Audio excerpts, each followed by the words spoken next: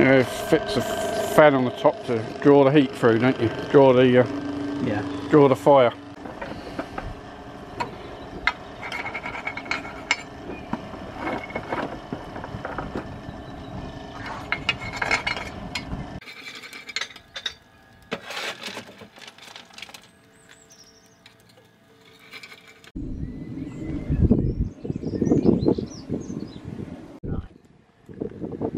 During the winter months in the workshop, we generally make something every winter, and this was the first thing that we started building.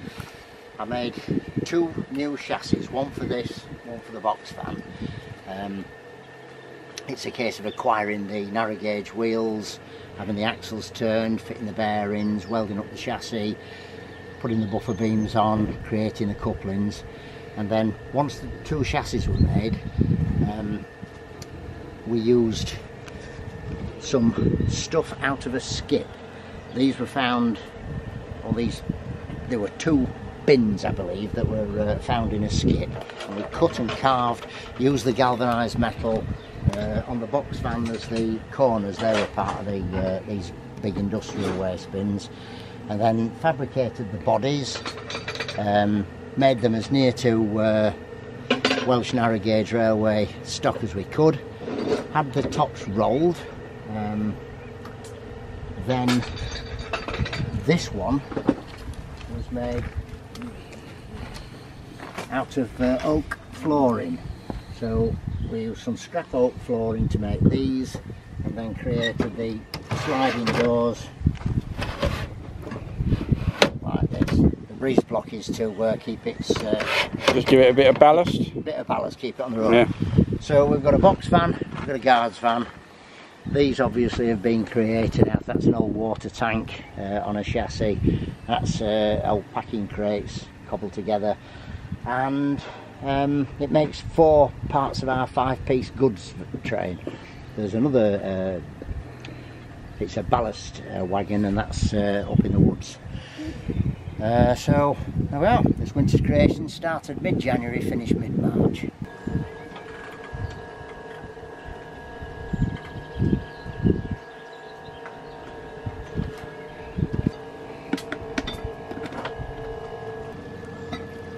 So what's that you're putting in there then, Rob? This is water additive. We put that in to prevent the steel boiler from corroding. From corroding, yeah.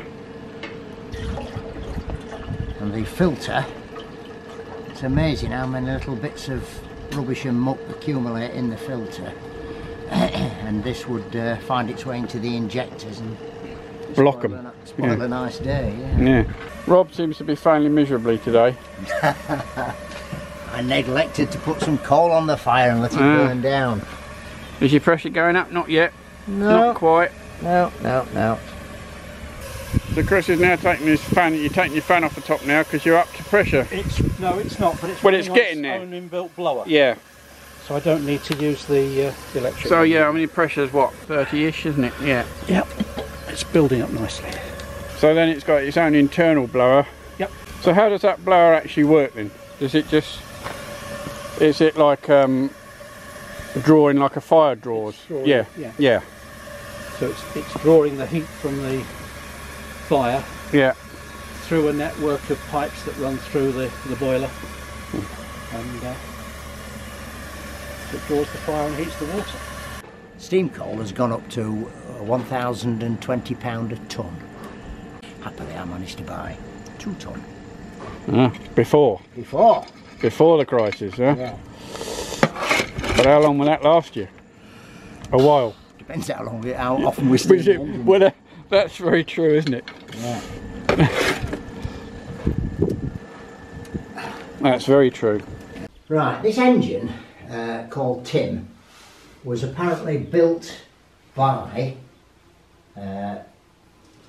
C.G. Dyde, D-Y-D-E, in 1980. It came my way about a month ago or so. I liked it because it's in a derelict condition. It's been stood outside apparently since 2010, when its boiler was taken off, and it needs a new boiler. Well, I've got a new Romulus boiler for it, but I've no fittings, I've no smoke box ring, it needs an awful lot of pieces finding for it.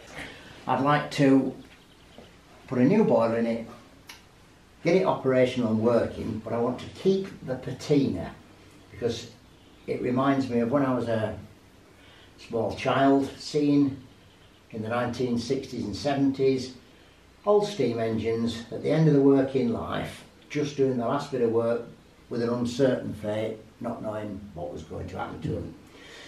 What I did is I just put it's an underground plastic tube and a bit of 4-inch piping, float off an aeroplane, and I just cobbled it together to make it complete. So you're going to put a new boiler in it? Yeah. And obviously you've got to get all the gubbins that goes on this end. Yeah.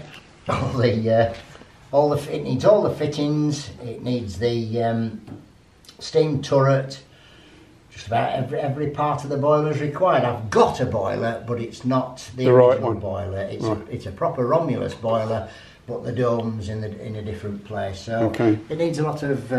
I've got one that can be adaptable. It's a bare boiler and it hasn't got any fittings whatsoever. Okay. So I've got to acquire all the fittings and put it together. So it's another winter project.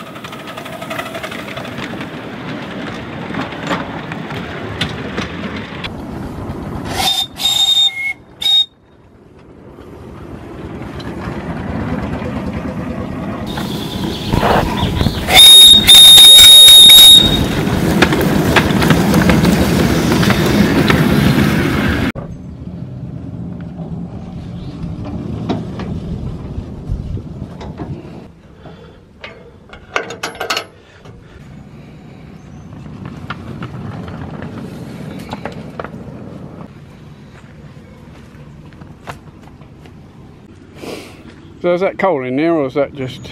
That's what we've got left when we sieve the coal. Oh, so okay. We'll use that as ballast. Yeah.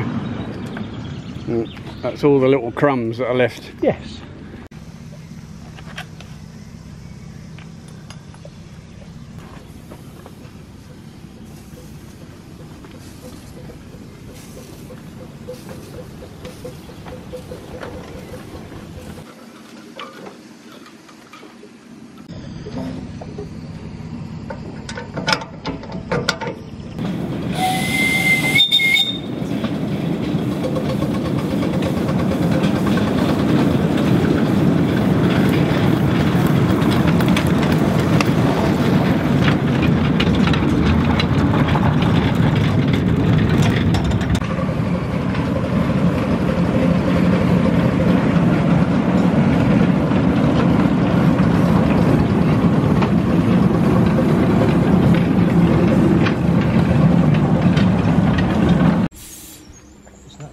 It's not supposed to blow steam out, it's supposed to pick up. Which is the on and which is the off? If it's pointing aft, then that's on. If it's pointing to the side, that's off.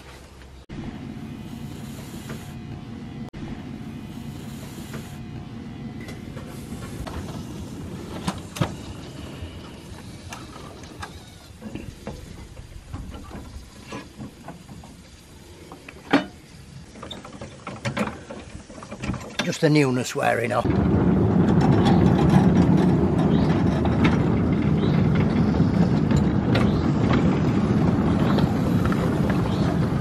These points have been specially made over the winter period by me. First set of points I've made, I've had to have people make all the others. And the idea is that it gives us a passing line here and a main line to there. And the reason for that is we're building a turntable. This is where the turntable is going to go. We've sourced most of the ironwork to build it, and the idea is you bring a passenger train down here, disconnect, locomotive on there, turn it all the way around, bring it down this line, back to the main line, so that you can back up and pull the carriages back again, so that you're pulling both ways, engine facing forwards. There's also going to be another line on the back of there with a shed on it.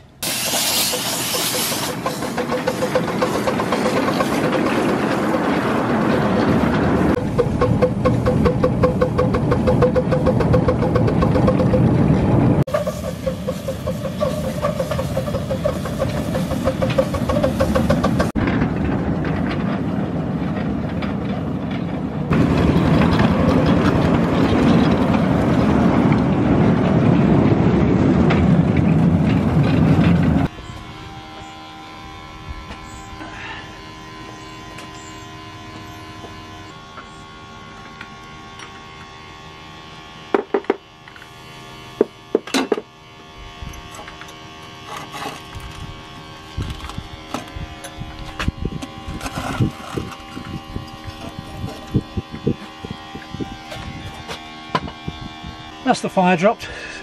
Just like that.